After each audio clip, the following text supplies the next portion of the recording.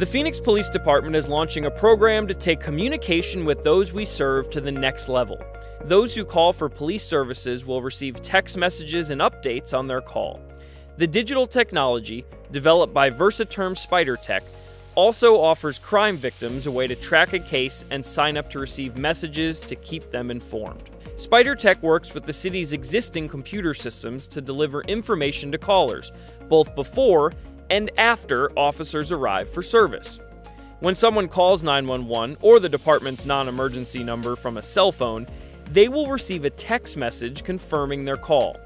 If the responding officer or officers are delayed, an automated message will be sent to the caller, letting them know about the delay. A delay could happen for a variety of reasons, like officers being diverted to a higher priority call, or the call center experiencing a high volume of calls in the city.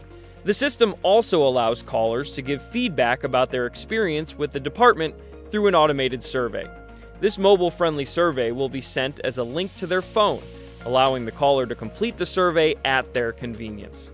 The messages can be viewed in various languages, and callers can opt out at any time. Another major feature of this new technology will allow victims real-time notifications and updates on the status of a case. By signing up through our new victim portal, a victim will automatically get alerts and updates regarding an arrest either by text or email.